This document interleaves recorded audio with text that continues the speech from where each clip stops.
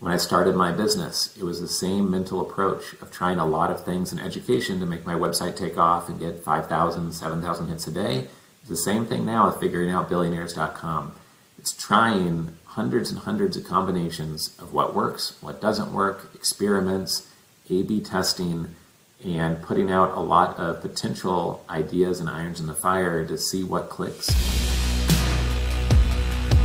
This strategy, brute force reciprocation, I wanted to share with you because this has really changed my life. When I was in high school, I cold called everybody in the Yellow Pages that had a computer-related business, and I got a job doing creating websites for local Indian-owned Indian business owners in a local community, and that's how I learned to create websites. When I got out of college, everyone wanted to pay me $30,000 a year, so I cold called everybody in the Portland, Oregon Chamber of Commerce, got hired as a risk consultant, and I made $100,000 my first year out of my undergrad, which was more than my professors were being paid by the university the year before, who told me, don't graduate a year early, take your time, enjoy school, suck it in, and I was impatient and wanted to get out of school.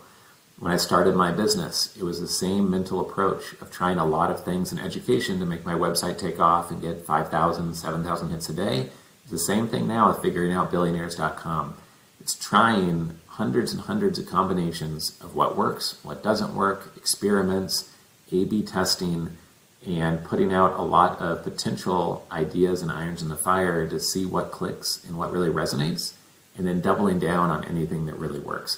That's really been key to my success, and I see that in some other very successful people, like a Joe Williams, like a Mark Victor Hansen, who spoke on stage at our event last week, is the author and creator of the Chicken Soup for the Soul series, as well as billionaires such as Jeff Hoffman or Richard Branson, etc.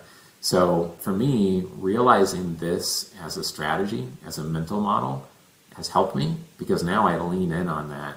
And anytime I see a situation where I could approach it Grant Cardone style and take 30 different actions to make something happen, or try 5 different approaches to getting something done at once, then it's massively helpful and everything goes much better. And I really think that luck is a 4-letter word for a reason.